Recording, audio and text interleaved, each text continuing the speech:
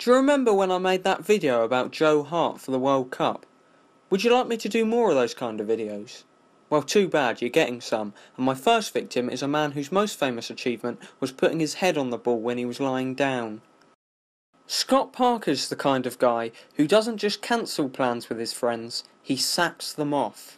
Scott Parker's the kind of guy who, when he goes to the cinema to see a film his wife wants to watch and the attendant says enjoy the film, he says I'll try to, or I doubt it, with a little laugh.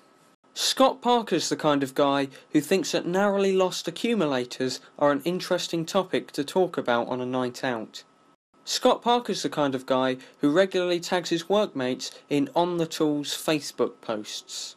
Scott Parker's the kind of guy who became a stockbroker by the age of 23, entirely due to an app whose HQ was based in a fictional Eastern European country, the website of which now redirects to a domain for sale.